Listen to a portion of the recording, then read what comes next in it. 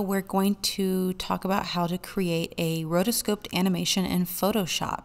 Now, rotoscoping is a technique that dates back to the early days of cinema when animators would actually trace live action footage projected by frame onto paper, either to use the motion as reference or to directly copy into their work. It's a great way to get started in motion design because you can incorporate captivating movement pretty quickly without having to know all the principles of animation.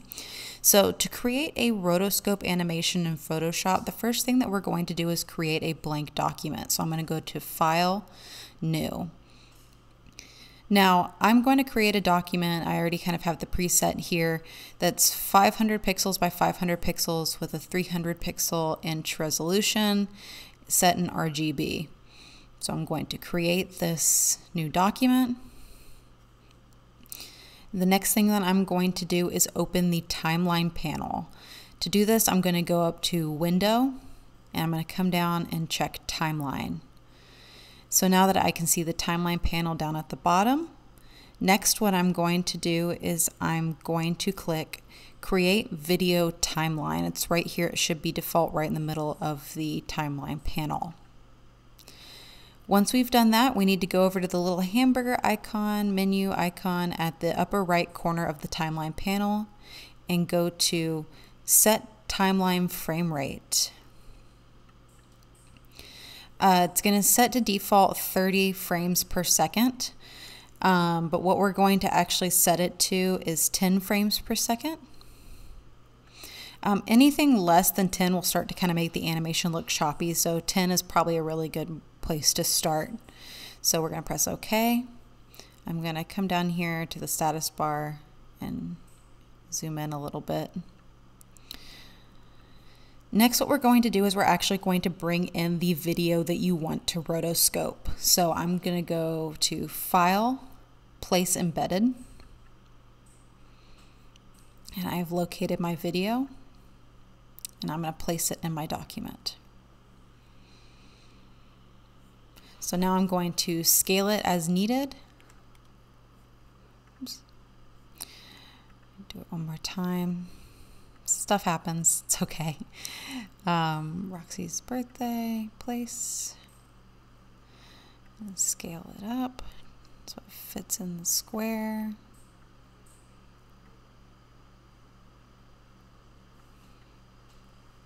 So this video is actually of my dog on her 12th birthday eating her cake. All right, so I'm going to press the check mark. Everything looks good. So now I've imported my video into Photoshop. And next we're going to have to start to create a new layer so that we can start tracing this video. So to do that, we're actually not going to create a new layer like we traditionally would. We're going to go up to Layer in the menu bar, and then we're going to go to Video Layers, Create. We're going to create a new blank video layer. So once we do that, now we can start tracing the frames of the video. So you can see here in the timeline, it did create a layer 1 video layer. So to do this, we can go ahead and set our foreground to black using the brush tool or any other color that you want to use. Next, we're going to use the brush tool or pencil tool, whatever you would like to use. And we're just going to start drawing the outlines of each frame. So I'm not actually using a drawing tablet. If you have a drawing tablet, this is going to make your life so much easier, but I'm just using the trackpad on my MacBook. So I'm just going to start kind of tracing this image. I'm going to do it very quick and loose. Do not judge my tracing abilities on this video. This is just for demonstration purposes. Tracing her ear. Tracing the eye.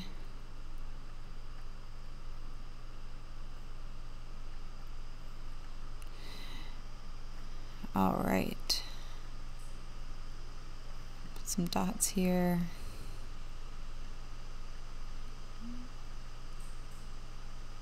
zoom in a little bit so that I can get a better idea of what I'm doing.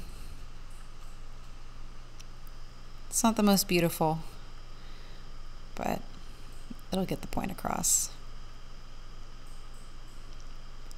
Trace the cake.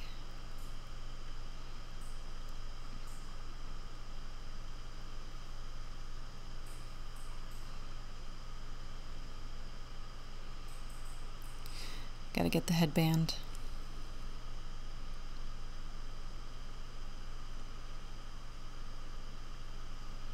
I'm gonna actually minimize my brush just a little bit.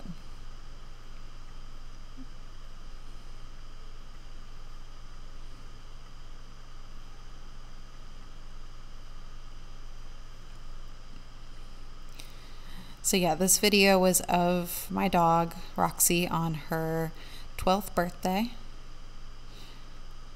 It was a quarantine birthday in 2020.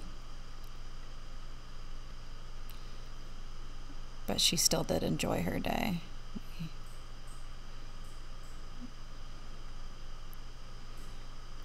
All right, so we're gonna get down here.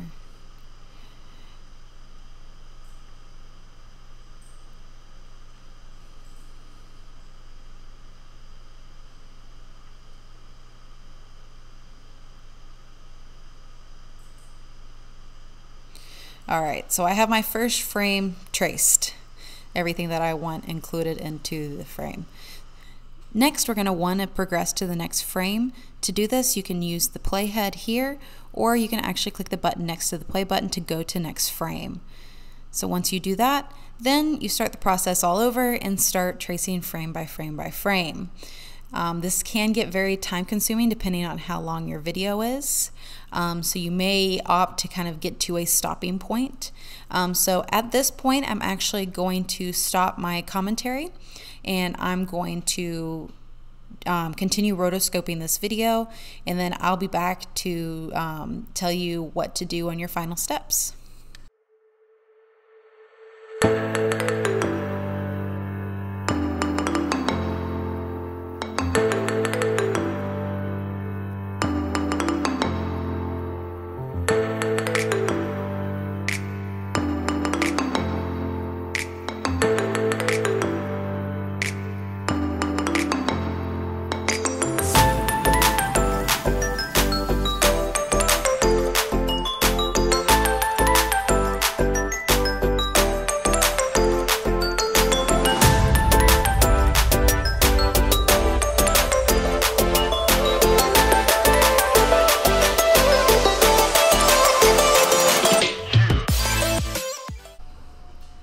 All right, now that you've traced as much as you'd want to trace, the next step is to turn off the video, the original video layer.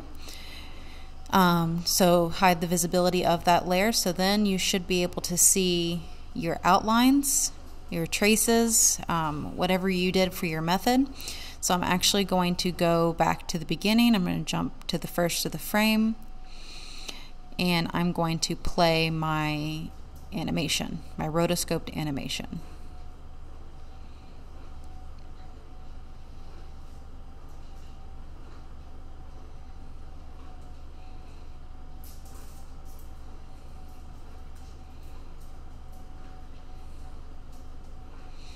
All right, so I did my first rotoscope animation. It all looks great.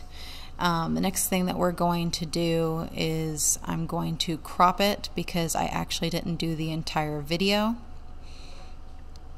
So I'll make sure that I crop it, taking this timeline to the very end, my very last frame.